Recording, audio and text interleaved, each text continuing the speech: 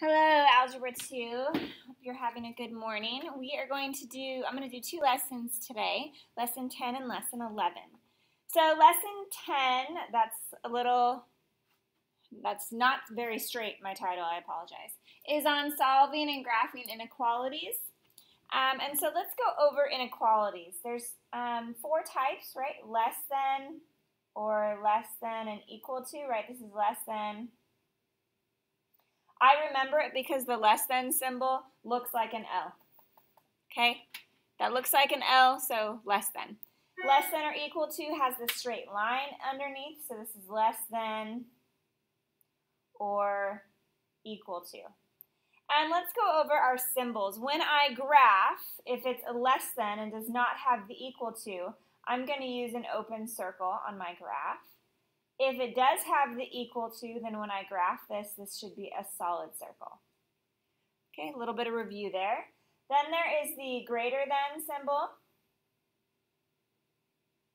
Remember, if it doesn't have the equal to, then I'm going to use an open circle to graph it. And then there's greater than or equal to.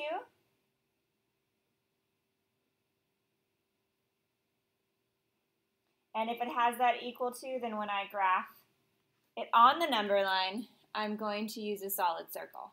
Now, when we graph, we're simply going to use the number line. We're not using an X and Y Cartesian format. It's just simply a number line. So I'm going to do a couple examples with you, and then we'll do lesson practice. And again, you can pause the video if you want to try anything like that. So for the following problems, we're going to solve and graph. So here we go. Number 1, I have negative 2 parentheses 4 plus b is less than or equal to 4. So the first thing I'm going to do is distribute. So first thing I'm going to do is distribute. So that's negative 8 minus 2b is less than or equal to 4. Then I'm going to add the 8 to both sides. So I have negative 2b is less than or equal to 12. Okay, now when I divide, so when you divide or multiply by a negative number, you have to flip the symbol. Well, I should put the inequality symbol. So for example, I'm going to divide by negative 2, but when I do that, that less than or equal to now becomes a greater than or equal to, and I get negative 6. So notice that this symbol got flipped over. Okay, now I'm going to graph. So my answer is b is greater than or equal to negative 6. So I'm going to draw a number line. It doesn't really matter where you put the numbers. I'm going to put negative 6 here. So this would be negative, I'm going to go by 2's. This would be negative 8 and negative 10. Now, because it's equal to, I should have a closed circle on negative 6, and then I'm going to point to the side that has numbers greater than negative 6. Well, 0, 2, 4, 6, 8, those are greater than negative 6. So I'm going to draw a nice dark line pointing in that direction. So my answer is b is greater than negative 6 and the graph. Okay. Next one. So 1/2 x minus 5 is less than 2. Now if you want to pause it, solve it, graph it, and then push play and check my work. Okay? So the first thing I'm going to do is add 5. So 1/2 x is less than 7. And to get rid of 1/2, I'm going to multiply both sides by the reciprocal. So I get x is less than 14, right? 7 over 1, 7 times 2 is 14. 14 over 1 is just 14. So x is less than 14. I'm going to graph that, right? I like to put whatever number they gave me in the middle. So to the right would be numbers greater. So right, this would be 15, 16, 13, 12, doesn't matter. Now, because there's no equal to, my symbol is open. And I'm going to draw a line pointing in the direction of x is less than 14. So x is all the values that are less than. So that would be numbers pointing to the left. Less than, left. Less than, left. Okay. All right, now there's some special circumstances I want to go over with you so that if you see them in the future, you'll know what to do. So here's the next one we're going to solve for, -2 parentheses x plus 3 is less than -2x plus 1. Okay. First thing I'm going to do here is distribute. So -2 times x is -2x. -2 times 3 is -6 is less than -2x plus 1. Now, I like to do everything in one swoop step. So if I add 6 over here, he's gone. Right, this right here is going to become 0. And so then I'm going to add 2x so that this guy's gone. And now I only have one thing on each side. So on the right, I have 7, 1 plus 6. And whoa, on the left, this zeroes out as well. So notice, I don't have any variables left.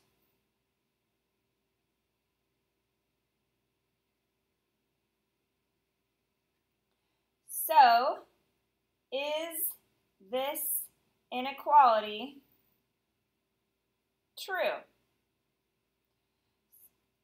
Is 0 less than 7?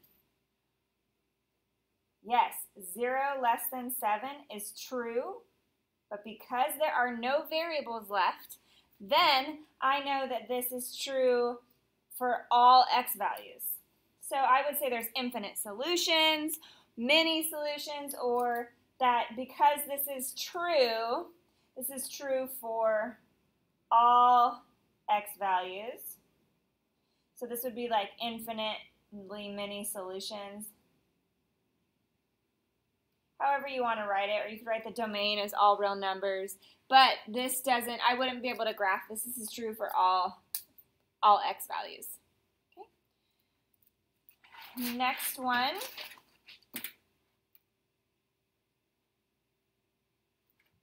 So number 4.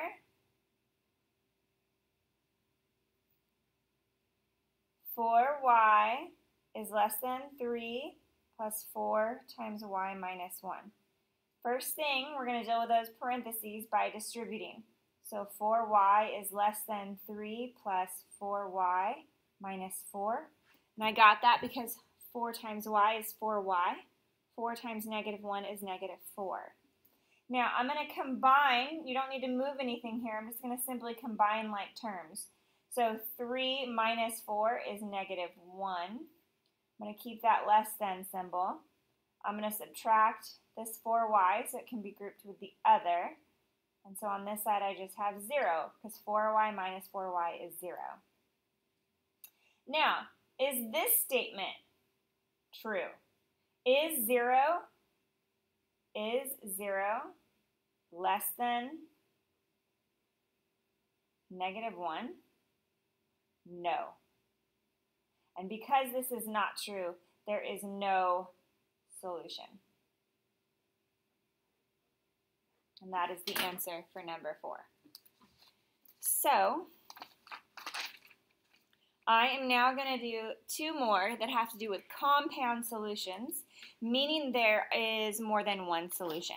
So now I'm going to do, this is more complex. So these are compound inequalities. And all that means is I'm going to have more than one set of answers. So we're still going to solve and graph.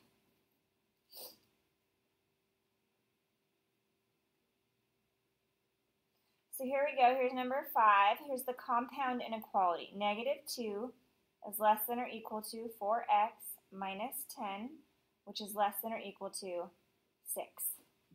Now, I think by looking at it, you can tell it's a compound inequality. There's more than one, Okay, so compound inequalities just simply means there's more than one, and we're going to have maybe more than one set of solutions. So how to solve this? I need to get x by itself. Okay, so I'm going to add 10, but when I do, that means I have to add it to both sides. Okay, I have to add it to the left and I have to add it to the right. So the left becomes 8 is less than or equal to 4x, which is less than or equal to 16. Agreed? This 10 comes out to be 0, 10 minus 10. But this gives you the 16, 10 minus 2 gives you the 8. Now I'm going to have to divide everything by 4. Okay? And when I do that, 8 divided by 4 is 2, which is less than or equal to x, which is less than or equal to 4. Notice I didn't change the signs. Okay? So that is my answer. I did solve it. Now we're going to graph it. So on a number line, I'm going to put, let's see here. Let's say I put -2, 0, 2, well, here. I'm going to spread these out a little bit versus the others.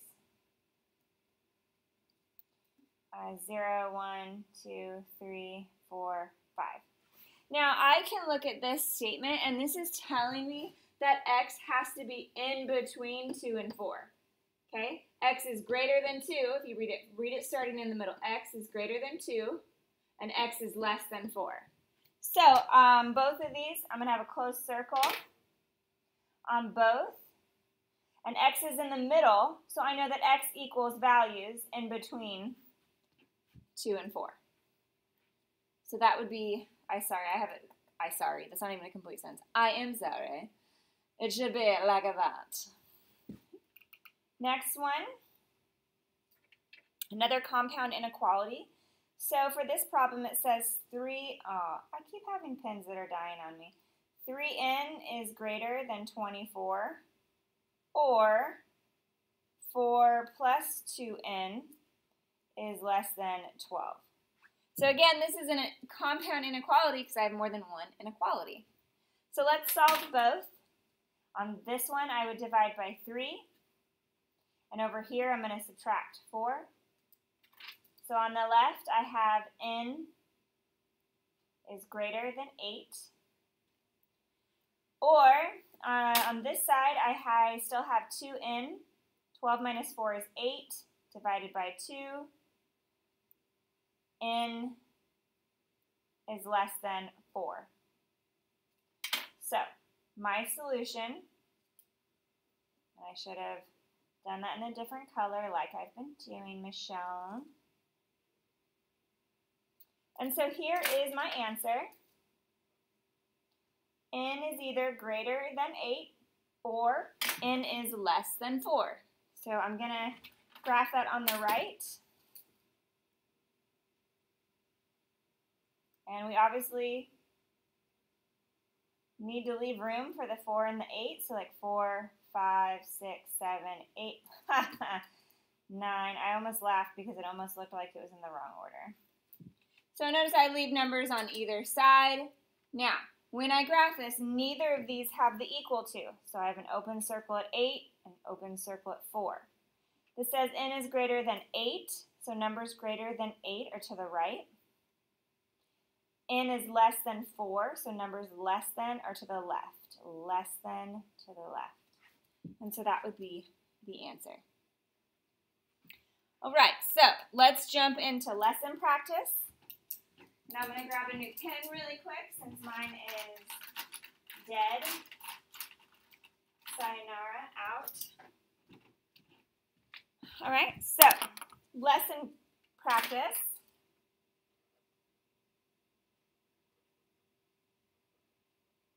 Is on page 65. And let's start with part A. So part A asks us to solve and graph 3y plus 2 is greater than 8. Again, you can pause this, try it yourself, and then come back. So I'm going to subtract 2 3y is greater than 6, divide by 3, and y is greater than 2. I'm going to circle my answer, and then I'm going to graph it on the right, and that's not even straight. So let's say I put 2 here, so this would be 4, this would be 0, should be an open circle, and it's greater. Next one. So part B, solve 2 parentheses 5 plus a, which is less than or equal to 5 minus a. I'm going to distribute. So 10 plus 2a is less than or equal to 5 minus a. Okay, I'm going to subtract 5, and I'm going to subtract 2a. So 10 minus 5 is 5, which is less than or equal to. This is gone, gone. Negative 1a, negative makes negative 3a. Oh, looks like we're going to have a fraction, but that is okay. I'm going to divide by a negative number. So I'm going to flip this symbol around. So this is negative 5/3, but this now becomes greater than or equal to a. So notice these got flipped. So I'm going to move up here. So I know that A, I'm going to write this because I like the letter on the left. Notice the small point. So A is less than or equal to negative 5/3. I'm going to leave it that way. And when I put it on the number line, I'm simply going to go by 1/3. So if this is 0, let's say this is 1/3, 2/3. So 1/3, negative 2/3, negative 1, negative 4/3, negative 5/3. This would be negative 2. Okay, and so on. I'm just going by 1/3. 1/3, 2/3, this would be 1, right? Because 3/3 is 1. Anyways, I'm going to have a closed circle, less than to the left. All right, part C. Solve 4, parentheses x minus 1 is greater than 4x plus 3. 4x minus 4, right, I have to distribute, is greater than 4x plus 3. Now, just looking at that, I know this is probably going to be no solution because you can't have 4x minus 4 be greater than 4x plus 3 because you're adding on this side and you're taking away from this side. But if you want to keep solving, add 4, I'm going to subtract 4x. So on this side I have 0 is greater than 7. False. No solution. And I would simply move on. So, part D.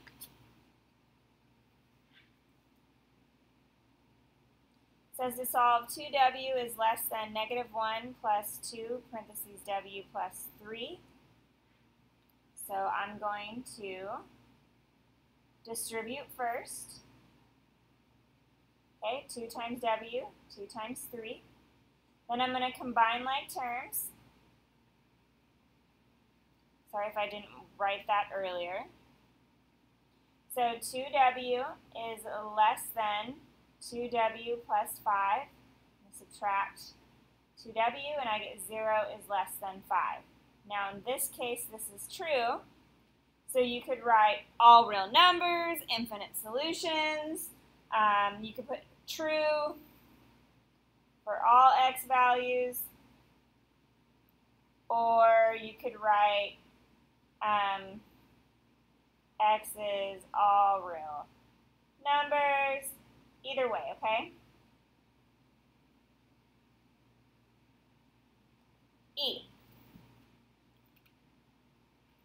E is a compound inequality. They wrote 8 is less than or equal to 5x plus 3, which is less than or equal to 23.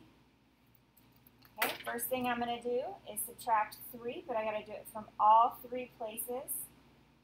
So that gives me 5 is less than or equal to 5x, which is less than or equal to 20.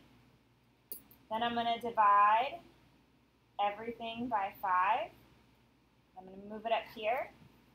So I have 1 is less than or equal to x, which is less than or equal to 4. So on a number line, I need 0, 1, 2, 3, 4, 5, 6. So here's 0, that'd be 2, 4, 6. I'd have a closed dot at 1 and 4. X is in between, so I'm going to shade in between. Last one, part F.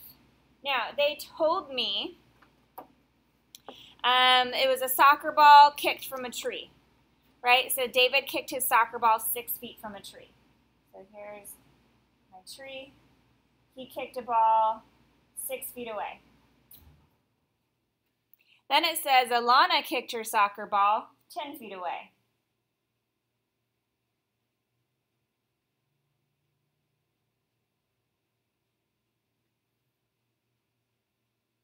Okay, so that's one possibility. And that's the first possibility I envision.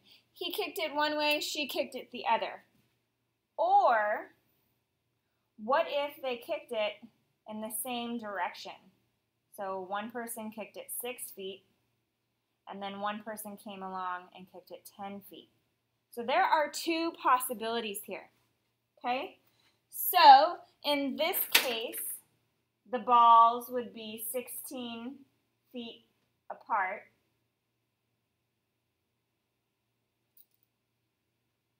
And in this example, the balls are only 4 feet apart.